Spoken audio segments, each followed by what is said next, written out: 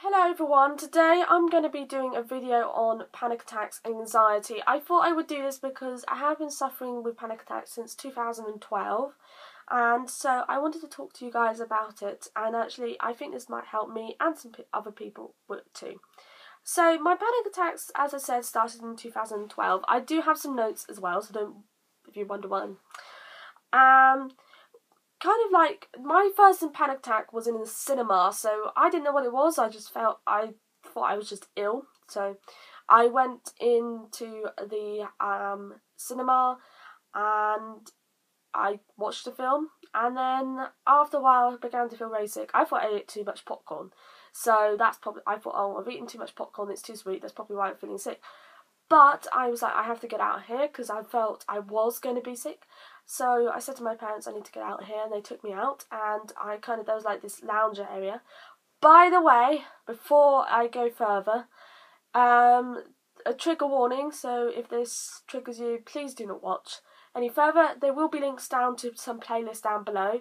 They won't be up straight away when this video is uploaded, but there will be links down below to to other videos and playlists for you guys to watch if you do not want to watch this video. So anyway, moving on.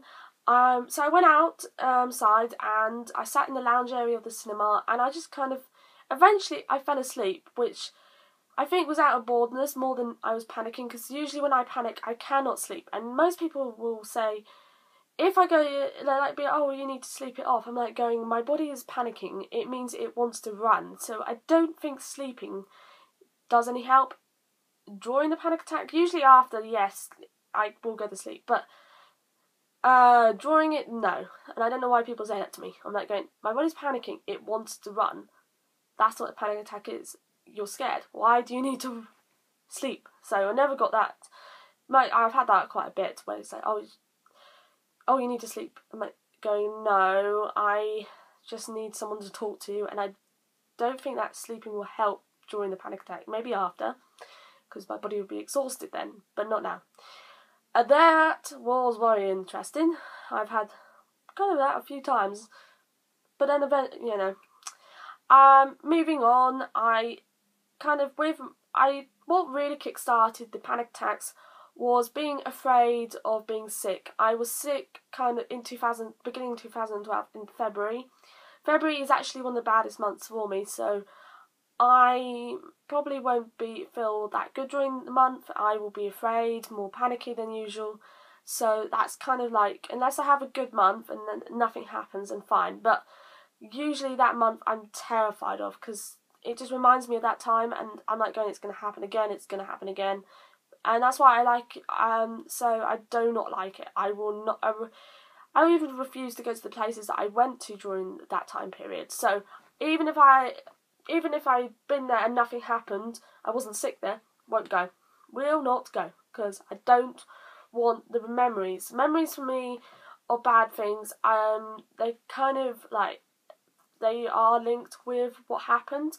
So if I had a really good day before the bad day I had in February, will not go there again or eat what I had before, because that reminds me, of that day, and I think that's going to cause it, so that's going to cause me to get it again. Although it probably won't, because I probably caught it from someone at school. So, yeah. And obviously I keep going to school, so I'm not going to avoid going to school. So, obviously, I just avoid doing things that remind me of it. So, yeah, that's one of the things that happens as well. So, usually I avoid eating what I had the day before, the bad day. Avoid doing the things I did before the bad day. I call it bad day because I don't really want to go into it, so I call it the bad day, the day I was sick. I will not go into it. I will not want to remember it, or actually go to the places that remind me of it, literally. So over the year, more panic attacks happened. There were a series of them.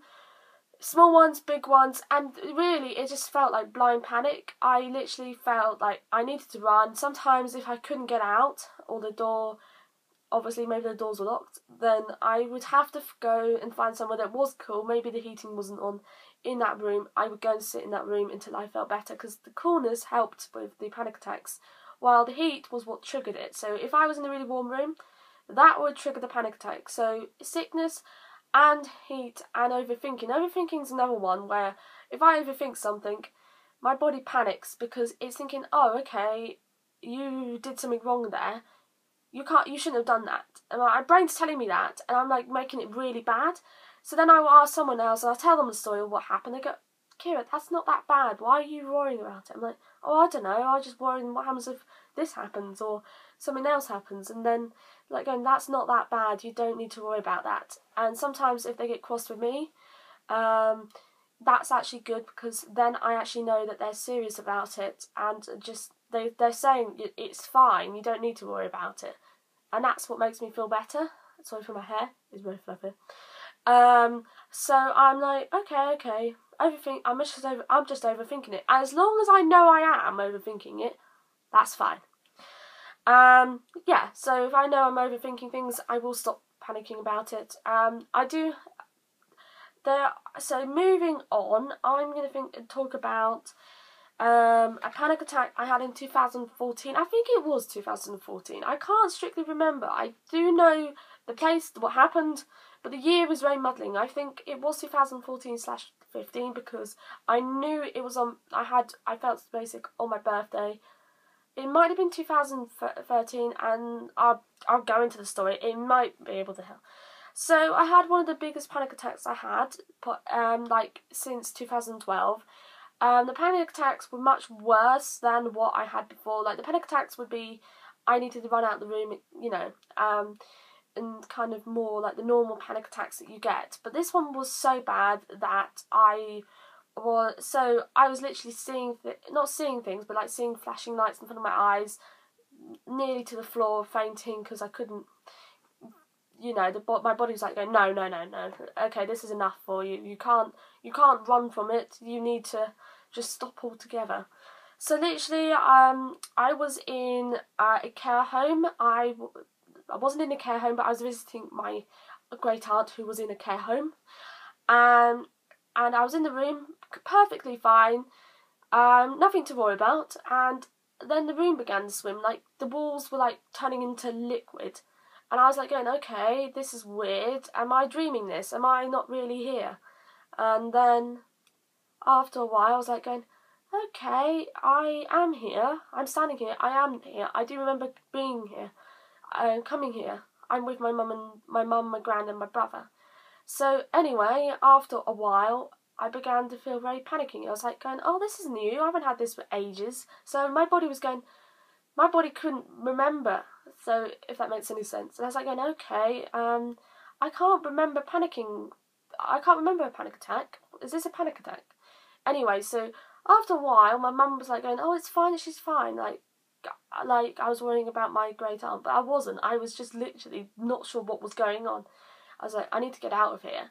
So anyway, I said to my mum, I need to get out. And she said, oh, fine, I'll take you out. Are you having a panic attack? I was like going, yeah, I think I am. So she's like, okay then. I said, I don't really know what's going on because I've not had one in a long time. So she took me out of the room and headed onto the landing because the lift was only in use for people that were kind of the people that were staying there. So the residents were only allowed to use that lift, so not visitors. Visitors had to use the lift. Unless you had a disability, you were allowed to use the lift. So anyway, I was walking across, and I think the lift stopped working at this point, so that's also why I couldn't use it. So I was walking across, and I suddenly felt so heavy, as if I couldn't, like someone was asking me to hold a ton of bricks. And I was holding the feeling of holding a ton of bricks. And anyway, I was kind of more and more dizzy, like my body was like, I felt like I was swimming, and there was a hissing sound in my ears, so I was like going, what's going on? Very disorientated. And then I fell to the floor, and I was kind of like going really, really, really, really dizzy and panicking as well. I was like going, oh, I need to get out of here, but I couldn't physically know where to go. So I was like, where am I meant to go? Am I meant to go this way, what? Because I was so dizzy, I felt so faint, and then everything went black as well, so I couldn't see anything. I felt, oh, I'm going to faint, okay, I'm going to faint. But I could hear my mum, who was saying, get up, let's go, you need to get out. of here, you need to calm down. But her voice was like echoey, and I was like, okay, I'm not fainted, I can't see anything. So anyway, I managed to shuffle across the ground, or crawl across the ground, and then my vision started coming back, so I had like yellow stars in front of my eyes, and I was like going, oh, okay, I can't see still, but I can see sort of, but there's flashing lights in front of my eyes. Managed to make it down the stairs, and as soon as I got out of the building into the cold air, it was winter this time, it stopped. About 6 or 7 minutes afterwards, it stopped. I sat in my mum's car and waited for everyone to come out, and then that was it. It stopped. Eventually, it stopped. The panic attack stopped, and I knew it was a panic attack because as soon as I was in cold air, it stopped, and the room was very hot as well. And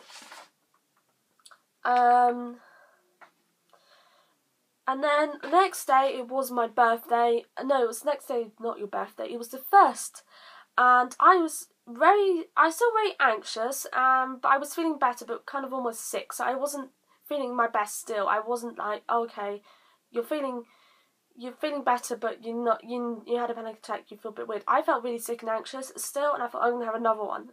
Luckily, I was actually in Brighton, and I was doing something, so it distracted my brain. I was like, you're at somewhere you like. And then after that, I drank loads of chamomile. Usually chamomile tea really helps because it is a calming kind of tea. And then on the 2nd of January, I had a headache because I couldn't sleep. Because usually nights are kind of really bad for me. I can't sleep, so I don't. And yeah, so I just had a migraine the entire day. So that's kind of one story. And then fears and triggers. I hate boats. Boats, for me, I really hate them because they're linked to being sick. So seasickness. I will not go on anything that will cause me to be sick, or eat anything that will cause me to be sick, or do anything that will cause me to be sick. So no, I will not do that. So anything that's linked to being sick, I will not do. Will not go on. Whatever. I also hate needles due to like injections, when you go to the doctor, or like when you put under anaesthetic or you need a blood test. No way. I will not have that. I will have numbing cream like a 5-year-old because I don't like the pain and I don't like the feeling. So numbing cream, fine, you can do it. But without numbing cream, no, I will not do it at all. The fear of being sick, again, is another trigger. Again, I have talked about this. And also being really hot as well, and overthinking things, and also MRI machines, although I have overcome this fear and actually don't mind being in them now as long as it's an open MRI. So overthinking, I'll just go over this one more time. It can make me quite anxious. It's when I overthink things and I know I'm doing it, whether I'm thinking about something or something I said, or doing, or something I did, or losing friends, whatever. I have to get someone to tell me that I am overthinking, because that helps me realise I haven't done anything wrong and it's just life. So that's kind of my overthinking, and I know I didn't look at you guys when I said that. It's just because my notes are down here, and also I'm just going over it. My way of coping, I like chamomile tea because it's calming. A soft toy horse called Caramel. Sorry, called Caramel. It's just like a kind of those plush toys that you get kind of from toy shops, and that I've had that for ages now. It's like really old. It's like I got that when I was like 9 or 10, and I really like it because it kind of makes me feel calm and during the panic attacks, and also listening to music and talking to people in circles until I am bored of the subject. Worst time of the days. So most of the time of the day is like really late at night, and usually I have these kind of spikes of anxiety, which I call spikes. And when I have one of them, they can last. They're not panic attacks. They will last up to 2 hours. Me feeling anxious, and I will either have to turn my light on, and have my light on and sleep with my light on, or just kind of try or get an ice pack and cool down. But other than that, they're not panic attacks. I don't feel like I need to go anywhere. And I don't feel like I don't want to go anywhere, kind of, if that makes any sense. Is there any more? No. Okay. So thank you for watching my video. I hope this helped you guys, or I hope you can relate to this video. I will have some more happier videos, but I thought I would share this with you guys. And I'm sorry it's a really long video, but I hope you enjoyed it, and I'll see you next time. Bye.